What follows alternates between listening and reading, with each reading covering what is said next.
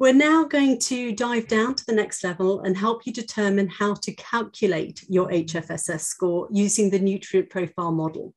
To walk us all through that, it is my pleasure to introduce our next speaker, Louise Allen, Senior Executive of Diet and Health at the Food and Drink Federation. Louise's role includes striving for workable, evidence-based diet and health policy for the food and drink industry. In 20 years at the FDF, her work has included helping to shape school and nursery food standards, advising on reformulation policies and folic acid fortification. She is the FDF's lead on UK food and drink advertising rules, including the UK nutrient profiling model and its application, and also works closely with a number of advertising bodies to share knowledge. Louise, welcome and thank you. I shall hand over to you now. Thank you, Nadia, and thank you for inviting me to speak. It's great to be here talking to you all today. I will just share my screen. So my chat today, my presentation today is just to go over how to calculate your HFSS score. I'll try and answer as many questions as possible. Please do use the chat function, and if I don't cover them all today, I will try and come back to you separately. Just a quick update, if you don't know who we are, we're the membership body for food manufacturing in the UK, and we bring together companies and with government and stakeholders and support our members in trying to produce high quality, safe, nutritious and affordable food and drink. We have over 1,000 members, ranging from our largest global brands to small innovative SMEs. Just a bit of background on the nutrient profiling model. So it was developed in 2005 by a panel of scientific experts commissioned by the Food Standards Agency. And this was specifically for the purpose of restricting advertising to children on TV. Today, the model is currently used to identify HFSS, that is products high in fat, salt and sugar, for the purposes of restricting advertising to children on TV. This has been in place since 2007, and to restrict advertising to children in non-broadcast media, such as cinema, print, internet, and outdoor advertising since 2017. As you know, in the future, the model will be applied to specific categories in scope, to restrict the location of where products are in store and online from October this year, to restrict multi-buy offers in store and online from October next year, and to further restrict HFSS TV, so a 9 PM watershed, and paid for online advertising from January 2024. So what is the model and how do you use it? So the tables I've put on the left-hand side are directly from the government guidance. Hopefully you've seen these before, but if not, don't worry, I will put a link up to the guidance that will repeat everything I'm about to say. So the model is a scoring system where you use the nutrient information per 100 grams of your product to determine a score for a range of components. So you look at the nutrient information for your product per 100 grams and work out the scores for energy, saturated fat, sugars, and sodium, or so-called A nutrients. Do the sum of those, and then take away the points scored for fruit, veg, nuts, fiber, and protein. You tot up your score, and if your final score is 4 or more, your food is HFSS. If it's a drink and it scores 1 or more, it's HFSS. The only other thing you need to consider is there is a safeguard that was put in the model to prevent products high in protein being classified as healthier due to their high protein content. So if your product does score 11 or more A points, you can't take away the score for protein. You can only take away the score for fruit, veg, and nuts and fiber. Again, there's an exception to that. If your product scores 5 or more points for fruit, veg and nuts, so is over 80% fruit, veg and nuts, then the protein cap doesn't apply regardless of how many A points you have. So as I mentioned before, I've put a QR code on there that does link to the government guidance. I will say that it's 11 years out of date. The Department of Health and Social Care did say that it will be updated, and certainly us alongside BRC have fed in our thoughts and suggestions of the sort of things that it should include. In the meantime, however, there are many, many questions about how to calculate certain aspects of the model. I want to go through these very briefly now, and then I do have a couple of worked examples to try and address these in more detail later on. So firstly, is there a universal calculator available? The simple answer is no. We have called on government to provide this, which we hope would help companies using it for the very first time. In the meantime, we have developed a universal calculator as FDF. Well, it's available to our members, and we've been using it for some time because of the advertising rules that were put into place many years ago. Hopefully that streamlined the process a little, but if you're an FDF member and need to know more, then obviously I can share that with you. Is my product a food or drink? Sounds straightforward, but I'll come on to that. What can I count in my fruit, vegetable and nut calculation? This is really complex. What about dried or pureed fruit? How do I deal with that? And how about if you've got a product where the nutrient information is given on pack as a volume per 100 ml, as opposed to the 100 gram that you have to use in your calculation? I have a worked example on this as well. And what nutrient information do I use? Is it as sold or as consumed, given the different ways that people consume a product? So how do I calculate the score for dried products, such as dessert mixers? And how do I calculate the score for a multi-pack or platter?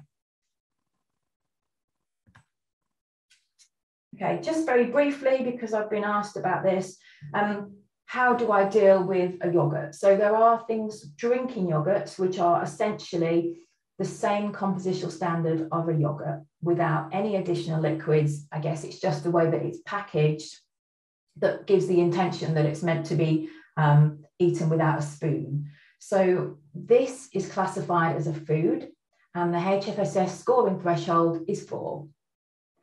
Slightly separately, you have a yogurt drink where the guidance is if there are additional liquids, so added milk, juice or water, it should be classified as a drink, and the HFSS scoring threshold is 1. Meal replacement shakes I've been asked about, but these are not in scope. So moving on to fruit, veg and nuts, how do you work out, because this is, as a retailer, you don't have this information on pack. As a manufacturer, you will obviously have the recipe information, so we'll be able to calculate this exactly and accurately. So as I said, there is, in the technical guidance from the government, which is 11 years out of date, there is a link to more information on how to do this. However, the link has been broken for some time because this document has been archived. So what I did in a rush yesterday was to try and put this on the FDF website available publicly. So if you scan the QR code with your camera on your phone, you should get a link to all of the guidance that I have spoken about today. Okay. So how do you work it out? The amount of fruit and veg in a product can be calculated before or after cooking. However, as most of you make composite products, all the ingredients should be in the same state. You only count fruit and veg that is intact. So this is what the guidance says. So cooked and dried, and those that are minimally processed. The examples in the guidance are given as peeled, sliced, tinned, frozen, juiced, and purees. Pulses can also be counted. All nuts, including peanuts, can be counted. Coconut can be counted, but there are different rules depending on the component used.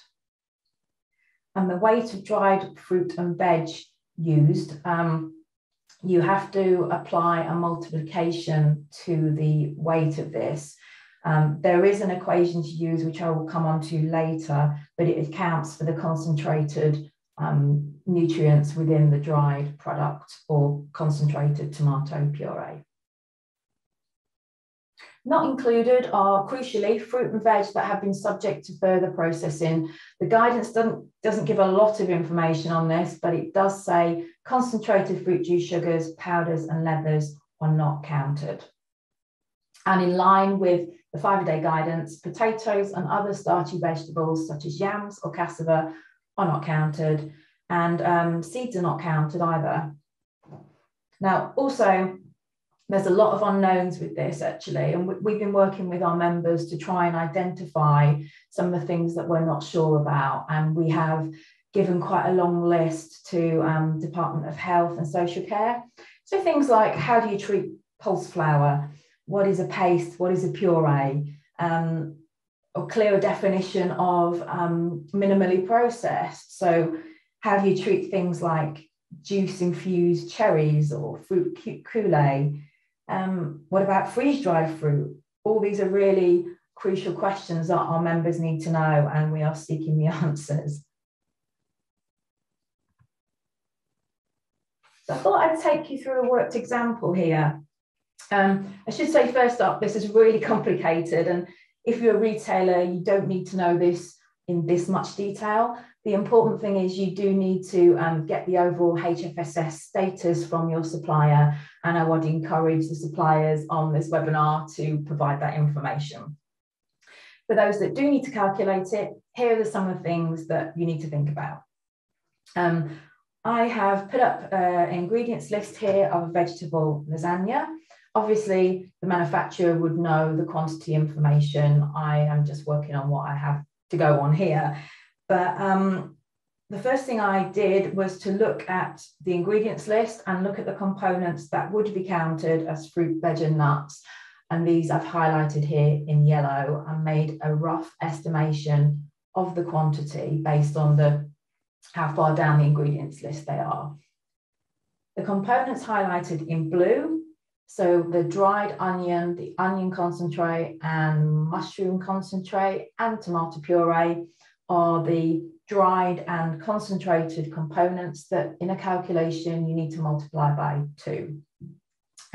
However, in this particular example, they look like to be in minute amounts, so I haven't given it a rough value for this particular example. Mushroom powder I've highlighted just to remind you that this cannot be counted because it's not classed as minimally processed, sadly. And for this purpose, I've underestimated slightly as a precaution. But as I say, as a retailer, you would have the information from your supplier. So I've worked out in this case, there is 35% fruit, veg and nut in this product. And that is equivalent to 0 points for fruit, veg and nut, sadly. Just to remember that the fruit, veg and nut threshold scoring is actually quite high. So a product needs to be over 40% fruit, veg and nuts to even score 1 point on the model.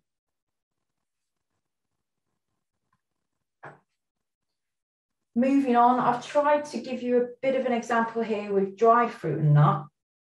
As I say, you have to apply a multiplication factor, but it's not just as simple as times in the dried fruit contribution by 2, because you can see the blue highlighted section here, dried dates and raisins. If you multiply that contribution by 2, you're over 140% fruit, veg and nuts, which doesn't work. So the calculation that the guidance tells you you need to do is on screen here. It's more complicated than it's less complicated than it looks. So first thing I would do, you work out the non-dried fruit, veg and nut components. So this is 100 grams of product. So I've taken away all the fruit, veg, nut components, and it works out to be 4 grams of contribution from other ingredients. For the weight of the non-dried fruit and veg, so that's the 18 plus 8 plus 1, that's obviously 27. For the weight of the dried fruit and nut, that's 54 add 15 multiplied by 2, which comes out 138. So once you have those figures, you plug them into the calculation, and this times it by 100, and this comes out at 98% fruit and veg and nuts, and will clearly score the full 5 points in the nutrient profiling fruit, veg, nut contribution. Obviously, don't forget that this isn't the final score. This is what needs to go into the model with all the other scores from the other components.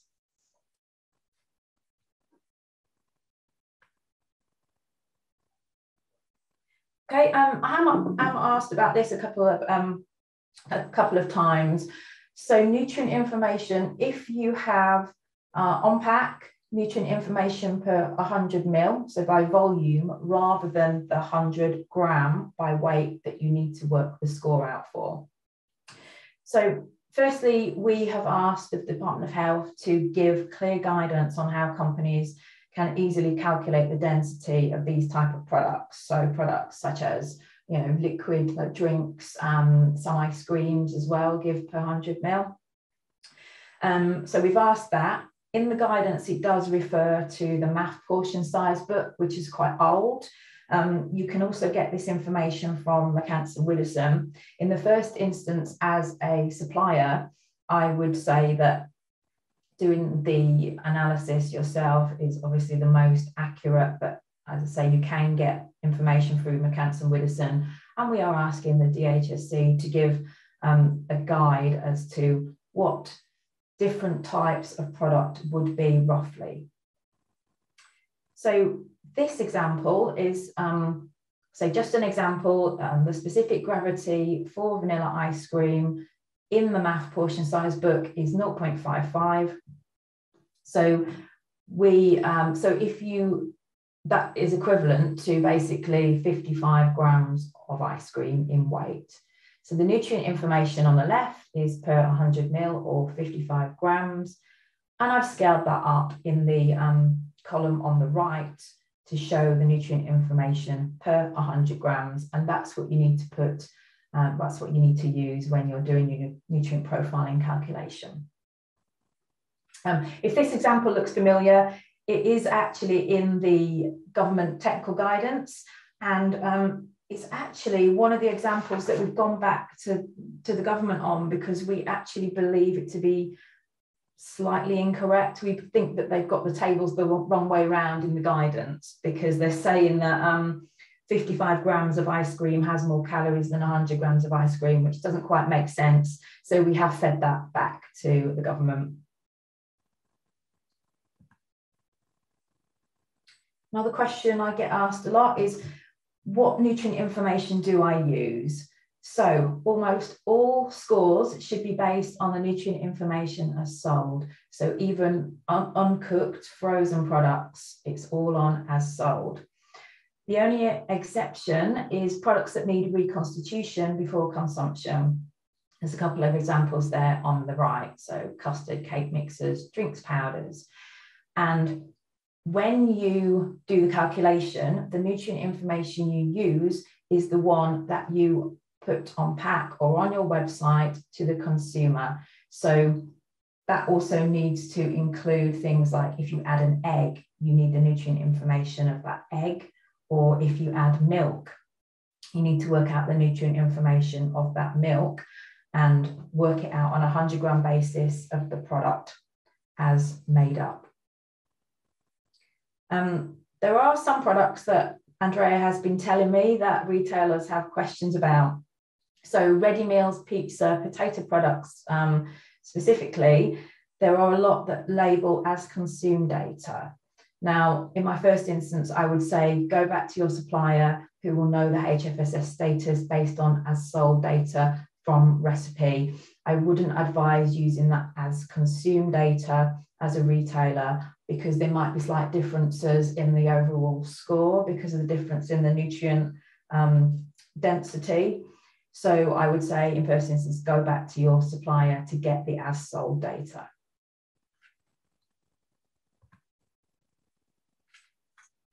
And lastly, mixed product packs. So I've pulled out a couple of examples from the promotional legislation guidance that Andrea referred to. So in the first example, you have an in-scope and an out-of-scope product packaged together. The example in the guidance is a ready meal with a separate curry and rice. The guidance states that if either the curry dish, the rice dish, or the product as a whole is HFSS, then it would be subject to restrictions. We have questions about this because that you would think that if the rice part is out of scope, why does that have any bearing on the overall HFSS status? So we've gone back to government to question this.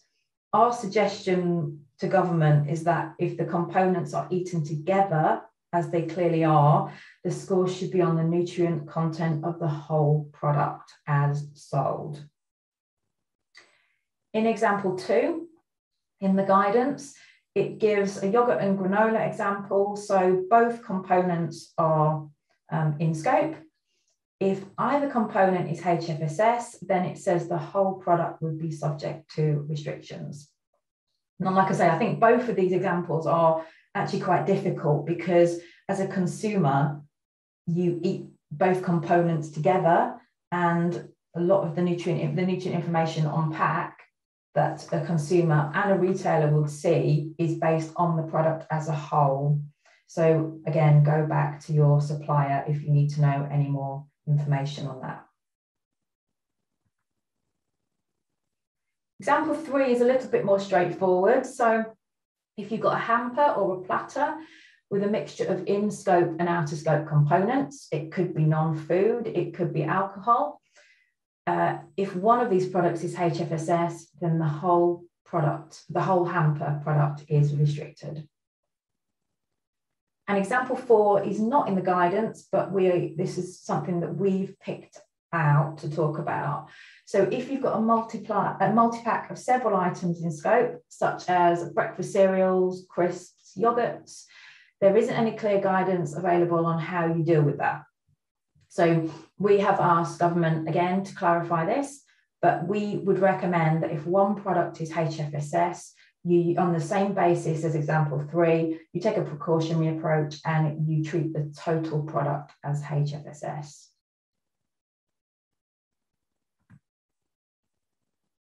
Okay.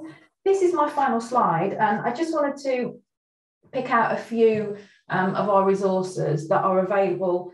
We do have quite a few things, not just available to FDF members, but available publicly as well.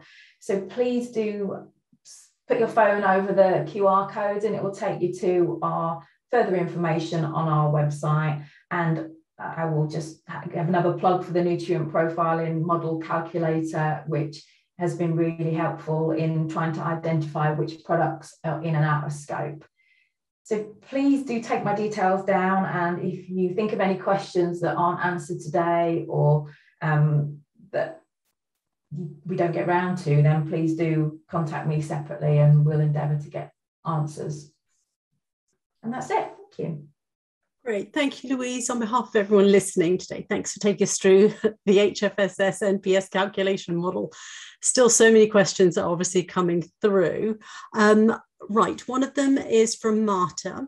Can we stay with declaring as consumed Nutri values on pack, even though as sold values would be used for the HFSS calculation? Yeah, I mean, because ultimately the information on pack is for the consumer, so you don't want to lose that. But yeah, obviously you do need to know what is as sold as well, but that doesn't have to be visible to consumer. Okay, lovely. Thank you. Ailing Ahan is asking, I'm confused about the calculation for the naked bar. Some nuts were considered dried fruit and nut, but cashews were non-dried fruit and nut. How do you define both? That's a really good question. I don't have a definitive answer because this is one of the issues that we are asking government to come back to us on. In the guidance, all I can say is what's in the guidance at the moment is the guidance only talks about dried fruit and vegetables and the multiplier for those. It doesn't talk about dried nuts. So I would assume that if you're using dried nuts, you just count them once. You don't add in the multiplier. But we're trying to get clarification on that. Okay, I think there are still so many grey areas, aren't there, that actually makes this such a challenge for suppliers. Richard Henderson has asked, what about chai seeds? Oh, just as I was reading that, my screen jumped. I think it was about chai seeds, flax seeds. I'm so sorry that my screen just jumped. Lots of other questions came in, but I'm sure the question was around how do they contribute to the calculation? Yeah, they don't, unfortunately. Seeds are not counted. We're asking for clarification as to why not. And I think the slides will be shared after this. So again, if there's any questions around what you think is classed as a fruit or a vegetable or a nut, the information is in the further guidance, which is the link that doesn't work in the technical guidance that we put on our website. So I will just refer you to that if there's anything you're not 100% sure about. Great, thank you. Can rapeseed oil be included for the fruit and nut calculation? No, I don't believe so. Again, I would refer you to the guidance. I mean, certainly no, it wouldn't. Okay. What is the definition of a dried nut versus a non-dried nut? From Lucy Hammond. There isn't a definition. Again, that's one of the issues. There isn't a definition of a dried nut. And as I mentioned previously, the guidance only focuses on dried fruit and vegetable. I think it's all to do with the concentration of nutrient. So I don't believe, I could be wrong, but I don't believe if you've got a nut and you dry it, the nutrients are concentrated because of obviously the water content. So I mean, I'm just guessing here, but I think that's probably why there isn't any reference to nuts. Okay. Why are savoury pastry products not in scope? It makes no sense. From Eleanor Brown. I think some of this legislation, there are lots of questions around what isn't in scope. It doesn't make sense. But if you can shed some light, feel free.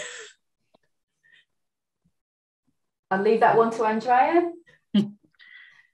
As Nadia, you just mentioned, there are a lot of things in these legislation that don't make any sense. And I'm just going to add further to the confusion because, as we've said before, and if you look at the general principle of the regulation, it includes products that are regularly promoted, but also that are attractive or generally consumed by children. And there is some of these pastry products, like things like sausage rolls, etc., that are attractive and consumed by small children. So, and they're not, in some cases, most nutritious of food. So why are they not included?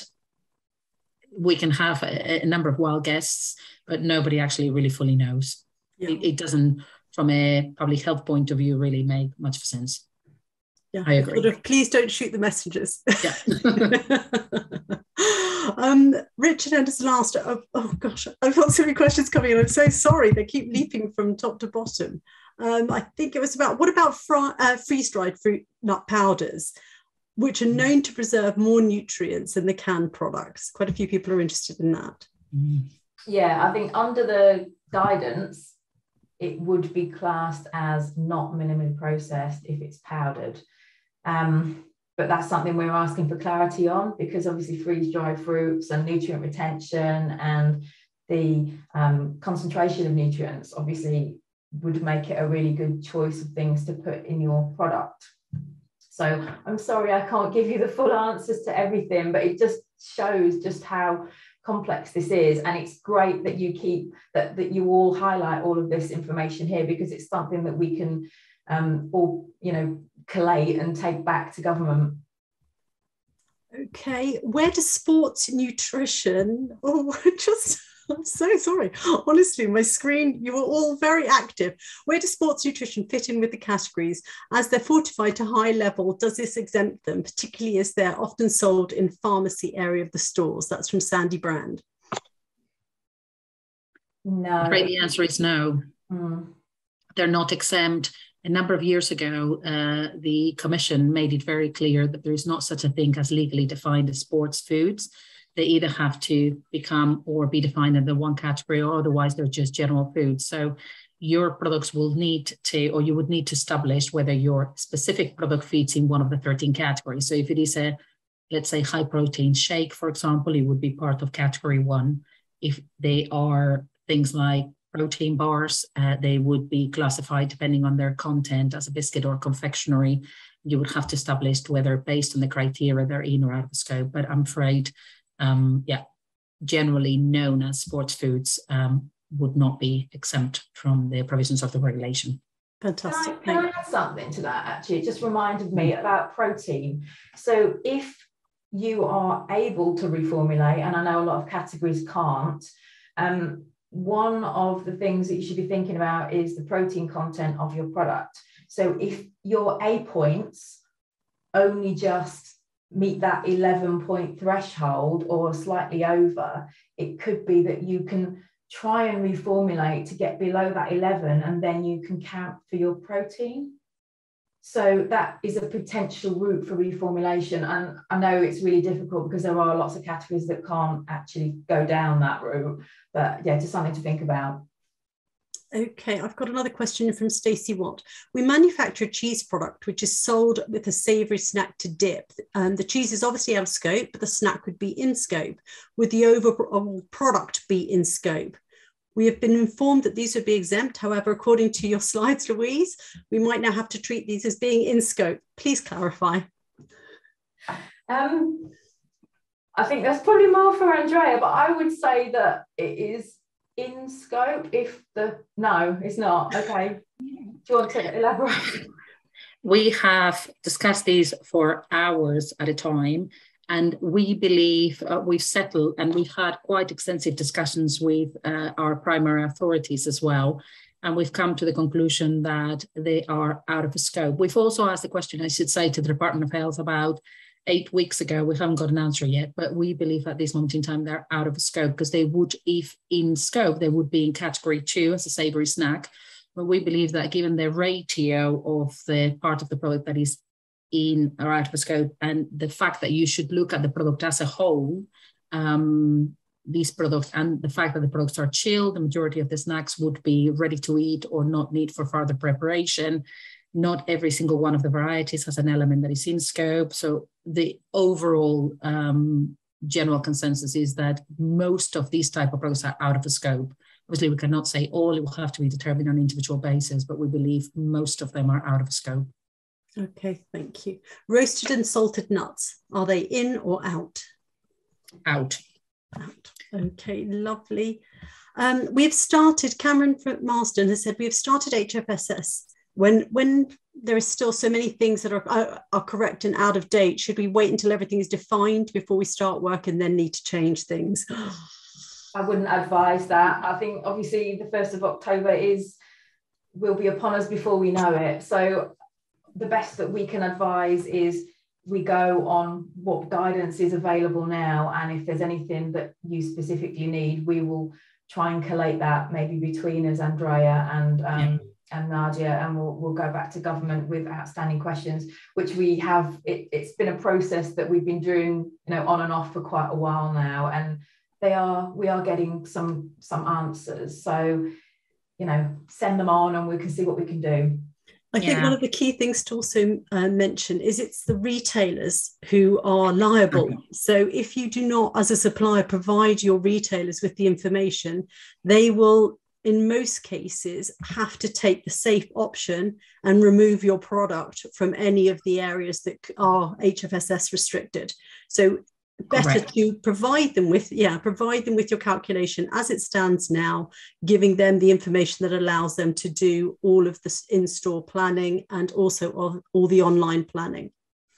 Absolutely, and I would echo that. I think what we have to bear in mind is that the date of compliance is 1st of October, but to get to that date, we have to work backwards as a retailer and get to that compliant date, having done all the different formatting, in some cases, there is some extensive featuring work that has to take place in store, as well as all the algorithm work that goes on the website. So we really pretty much need the information on product now. So I would urge you to, if in doubt, talk to your primary authority, talk to your trade organization, use your common sense, potentially even look at worst case scenario, work through, what do you think your product is, talk to the retailer or the retailers that you're supplying. They'll be able to provide you with some guidance. There is several routes through which you can get a little bit closer to the answer, but please don't leave it until we'll get answers, because my gut feeling is I don't think we're going to get some answers even by the 1st of October. I think the process through to get clarity has been, for some of us, quite lengthy and not necessarily very successful at times. Yeah, and as you said, it's a huge amount of work for the retailers to do. If you haven't used Product DNA, by all means, get in touch with GS1 and we can help you get your information through to those who are participating. I know that's not all retailers, but there are resources available to help you. Mm-hmm. Probably one more quick question. Does fruit juice that is from concentrated but is reconstituted to the definition of fruit juice and nectars legislation count as fruit? Maybe it wasn't a quick one. I wouldn't want to give you incorrect information, so I will come back to you on that one. I think it's likely that it is classed as not minimally processed, but I wouldn't want to say that and be negative. But yeah, I think that is the case. Okay, I am conscious of the time. There are so many open questions, still I think about 90 something open questions. I'm so sorry to all of you who have posed questions that we weren't able to answer. Thank you very much. As I said, we will maybe do another Q&A session simply to answer all of those, but we will find a way of getting the information to you. It just leaves me to thank both Louise and Andrea for excellent presentations. Hopefully we provided everybody with some information and insights that are going to help them with the calculations. If you have any additional questions about HFSS, as I've said, you can get in touch with any one of us or through each of our organisations. You will, as I said in the beginning, you will get a follow-up email and you'll have the link to the videos. We split the videos so that there's a little bit easier to digest and navigate. But then that will come in the next few days. Now, all I have to say is thank you so much, everybody. I hope you have a lovely rest of the day and say goodbye for now. Thank you for your time.